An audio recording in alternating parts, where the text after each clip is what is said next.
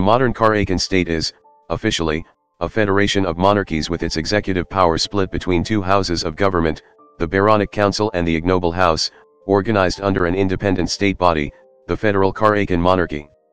There are 9 state governments subordinate to the FKG, the major houses, each of which is further composed of hundreds of minor houses, dynastic filial organizations that make up and reproduce the noble class, and manage the broad ignoble populations of the baronies. The upper house of the FKM is the Baronic Council, which is the chief officiating body of the royal provinces and bears responsibility for managing the affairs of the noble classes. Those that sit on the council as a representative of a major or minor house officially hold the title of baron. The Baronic Council hears and sets broad policy goals, resolves disputes between the houses, and provides counsel to the prime baron, its chief executive, and the monarch of the Karajan state. The prime baron is elected from their peers for a life appointment and holds extremely strong executive powers. Seats on the Baronic Council are similarly guaranteed for life. Upon the passing or abdication of a councillor, the vacant seat is filled by a representative chosen via a vote and the assent of the prime baron. Candidates must be of noble title, and seats are allocated between major houses based on a dizzying number of factors, some of which change frequently due to political maneuvering or court intrigue. The lower house of the FKM, the Ignoble House, is much larger than the Baronic Council and has a much broader portfolio. The Ignoble House is the legislative body of the Federal Karajan Monarchy, and sets the laws, budget, and policies for the entirety of the Karajan trade baronies, not just the nobility. Despite its less prestigious title and the presence of ignoble legislators, the Ignoble House is thought to be the more important of the two houses when it comes to commanding power across the baronic concern.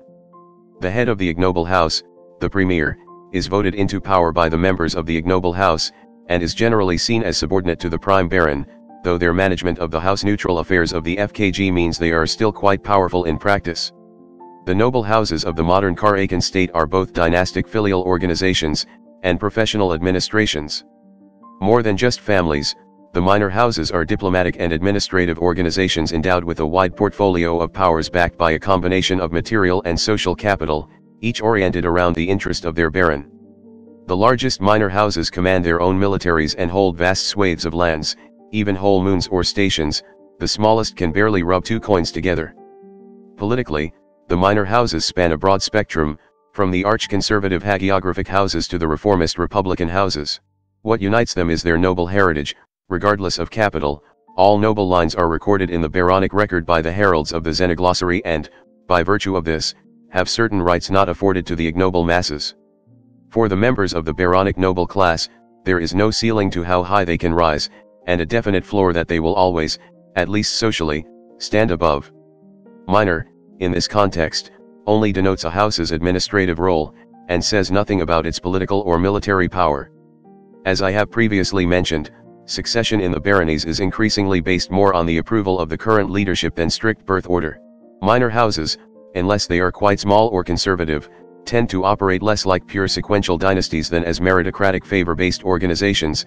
Heirs are chosen by predecessors, formalized as such by the Baronic Council, and their claims assured regardless of temporal desync.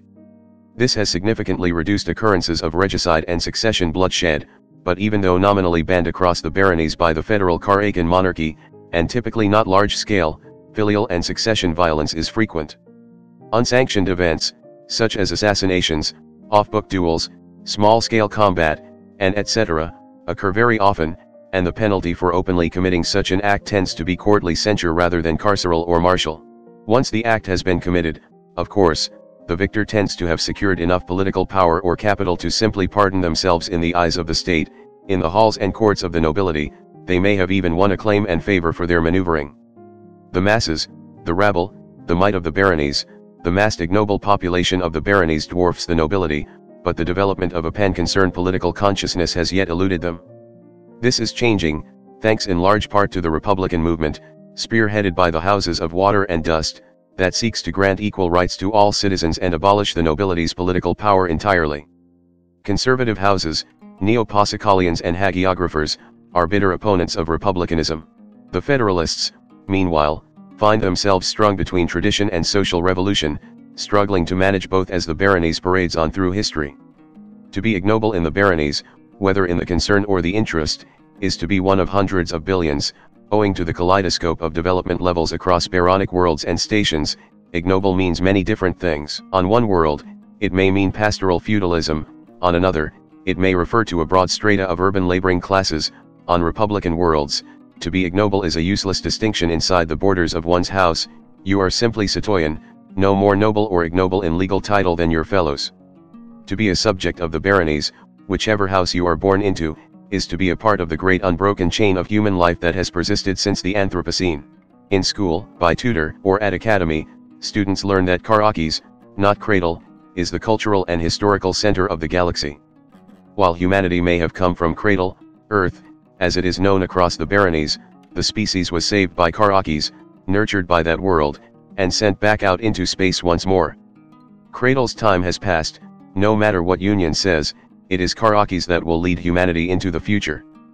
Patience, in the baronies, is one of the high virtues, and, not consequently, enshrined in Karakan faith as one of the passions. The baronies is not a monolithic culture, despite how it may seem to outside observers. This perception is exacerbated by the insular nature of the Karakans, their relative lack of concern with galactic politics, and their deference to old systems of monarchy. Though Union's metropolitans might see the baronies as a backwards-looking enclave, an albatross around the neck of their vision, they still acknowledge that powerful forces for reform are active within the borders of baronic space. Nevertheless, in a large swathe of the baronies, social class is firmly enshrined in a massive apparatus of nobility and ignobility. Broadly speaking, persons of noble class have some claim over land or resources, with a recorded ancestral history, and even before the Anorum Possicalia, Karakan nobility has always been intertwined with the government that seeks to rule. Government, until the new federation, was always viewed as the provenance of those with the power and will to rule. Those willing to go through the trouble of it, who could rule, were usually accepted as the correct ruler. In the pre-Anorum and Anorum systems, rule was often patriarchal and cruel, unfair by modern standards. After the dynastic late and the brief new federation, rule has been granted by baronic consent. Depending on the politics of the person being asked, this could be seen as a less cruel method, or one that is exploitative and cruel in a different way.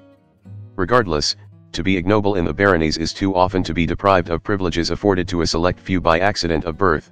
This system, a mix of conservative monarchy and cultural thought, plus a history spanning millennia, is, perhaps surprisingly, widely accepted as oppressive by most ordinary people in the baronies. Despite this, many of the larger factions continue to uphold it out of a sense of momentum, cultural myth, and historic identity. Both liberal and federalist houses are famously slow to change and have little impetus to sign on to any such massive upheaval, and both the hagiographic houses and neo-Possicalian movements actively and fiercely support it. It is only the Republicans, growing in number and influence but not necessary in power, that have overturned the system, and only with tremendous and steady effort.